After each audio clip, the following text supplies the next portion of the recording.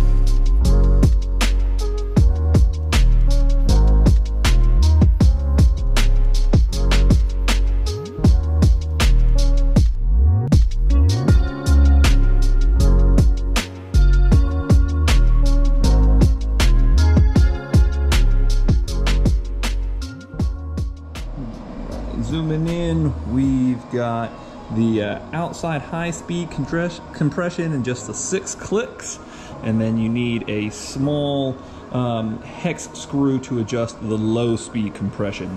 High speed is designed to be easily adjusted on the fly to almost a full lockout there, so that you can climb easily. I don't mess with this one that much. Get it into that wide open setting, it climbs pretty good. The low speed compression you usually adjust against how many full rotations you have, and then I'll give you an update on how I have mine set at, which is good for the big hard hits and how much it resists the compression. Again, the low speed compression is what most bikes have that adjusts here on the fly. Going down to the rebound on the Onyx SC. This is, again, not super special or difficult. It is to the left faster, to the right slower, how much like a pogo stick faster, or a slow return on big hits. Looking underneath here, you can see we've got the turn that you can do. Pretty easy to adjust, not a big deal there. So that is pretty much what you want to look for on that side.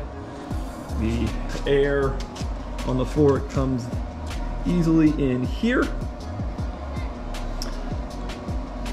And then DVO has great, nothing special there, great adjustment recommendations for sag and setting there. And then the most unique thing about this DVO is this little guy here, called the OTT, or off the top. So they've got a coil in that chamber that, with a, I think it's a 5mm, might be a 3, I'll double check that and put it up. Here you take all the air out of the fork, and then you get the hex screw in there, and in terms of the number of total rotations that you want from 0 to, I believe it's 14 or 15, will adjust the small bump compliance off the top. So when that fork is cycling through and fast speed hit, how plush does it feel?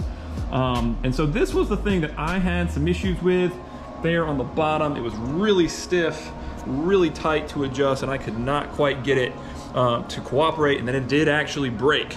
And so had to actually take it back to my bike shop. They did a great job taking care of me there, but we had to ship it to DVO in California, and it was over the holiday, so it took about 5 weeks for them to replace under warranty the OTT adjustment there. I got it back, and since then I've been able to adjust it and get it really dialed in with that off the top, so it feels more plush.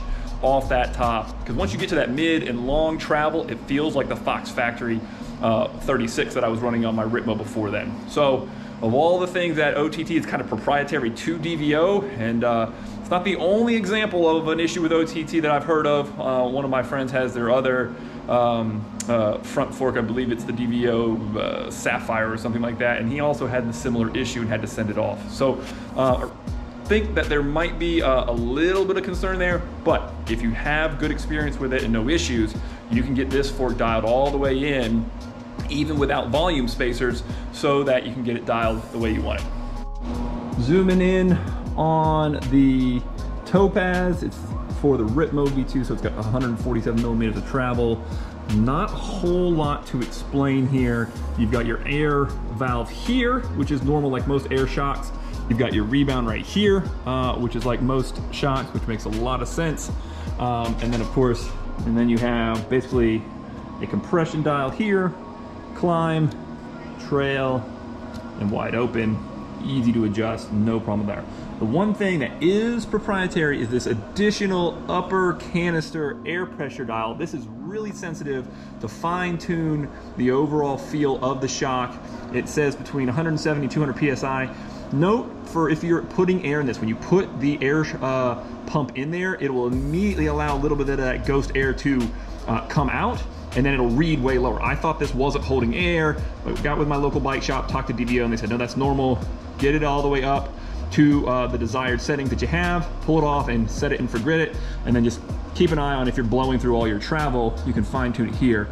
So ride impressions on this one compared to the DPX2 has been pretty good. I'm running this stock out of the box here the way that it's set up for the Ripmo.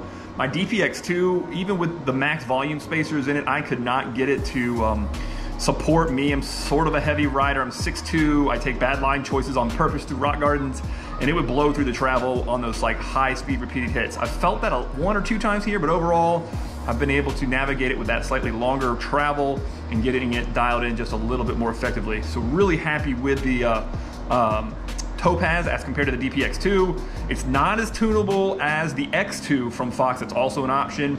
You also can run a coil here, which I have yet to experience. So overall, real happy with that. It's been worry-free early on. It feels super plush, and you can get after it with all the good and bad line choices that you want to take. So no issues here. Again, more so thinking through the overall experience with the front fork as well as the back from DVO. So looking at the DVO setup guide, as I said, I'm just over 200 pounds, fully kitted up, 6'2", and they tell you to adjust the OTT setting first, and I am running that almost fully open, 12 revolutions. After you take all the air out of the fork, you use that 5mm hex screw to adjust the off-the-top setting first, which is going to be your small bump compliance. Then you move on to the air pressure. Regular shock pump will do it, and I have got it set right there in that more plush 80 PSI range, where I feel it gives it a little bit more of that supple feel in both high-speed compression and low-speed compression areas, which are also based off of the air pressure that you add into the fork. From there, the sag setting is right in the middle, shooting for around 20%. Sometimes I lean a little bit closer to 30, and you adjust that just by tweaking the air pressure in the fork just a little bit, and then you move to rebound. Rebound is not terribly picky and easy to adjust on the fly, so play around with that just a little bit. Or again, adjusting off of that 80 PSI. I'm right in that 10 to 12, shooting kind of right in the middle, 11 clicks for the rebound, and thinking of how quickly that fork bounces back.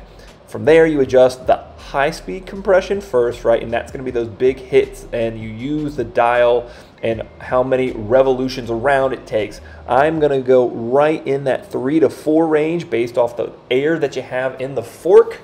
And once you get that dialed in, the low speed compression is that green click dial that you can do on the fly. I run it either fully open or one click from open to get you dialed in. I'm really happy with those settings, and I think it does the job from there. Switching over to the Topaz rear shock and looking at the DVO guide, of course, make sure that your stroke length matches the bike if you're going to upgrade, but for the Ripmo V2, this was easy as it comes with the bike.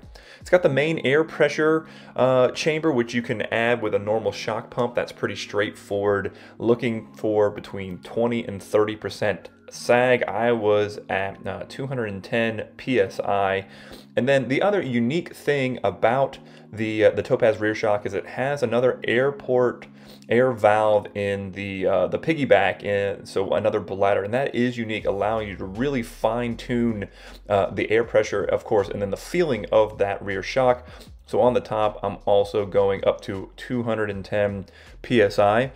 Looking for the overall ride experience just to be a little bit more supported. Rebounds super easy there, where we're going to be right in the middle with about 4 clicks to give it a nice supportive feel off of those big hits, but not so fast that it bounces you off. From there, you do have a couple of unique options with the Topaz. You know, messing with compression on the fly with that little switch is pretty simple. But then you look over at the volume spacers. What's unique about the shock, and I haven't messed with this a whole lot yet, is being able to put volume spacers in both the positive or the negative chamber. So having a little bit of ride experience on the Topaz, I noticed a little extra bottoming out, which means I probably will add at least one spacer into the positive chamber to make it a little bit less able to bottom out on big hits. So with all of that information, I did not deviate too far from the recommended settings when I set up the Topaz on my Ripmo V2. I'll put all of the settings that I went with in the description so you have an idea of where I'm at. And of course, I'll update you if I make any major changes like those volume spacers to update the overall ride quality. All things considered, really happy with how it feels. Really good shot. Can be a little bit more progressive, but you can tune it to get it there so you can get it really dialed in. So overall, good feeling and plushness, high speed, low speed. But why not get a quick view of what it looks like when it runs through the travel? We'll do a slow motion bunny hopper tour for you to get a real feel for that therapeutic, watching a full suspension bike run through its travel. And I can tell you, when I do these bunny hops and slow speed drops, hucks to flat, it feels as plush as ever, soaks it up so you can keep on rolling.